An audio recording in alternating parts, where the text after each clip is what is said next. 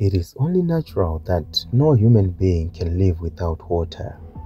Water is so important that even the Constitution of Zimbabwe makes it an obligation for the government to provide clean, safe and potable water to all the citizens.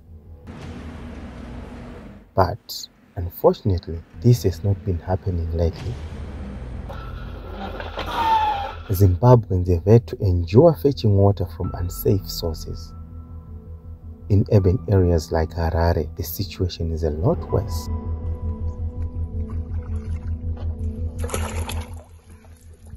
Women and children in many parts of the city no longer have access to running water. And where there's running water, it is not safe for drinking. So in this first part of our focus on the levels of access to water and sanitation in Harare and beyond, we go to Kambuzuma. This is in line with Zim TV's aim to take the Constitution of Zimbabwe to the people of Zimbabwe. Mvura atitomboiwani, especially ekanzuru aitombosvike kumabhoho atakagadzirirwa uko notomukira 4 kunenge kuchityisa but atitombotye kusindida wacha tida kumwa zvese.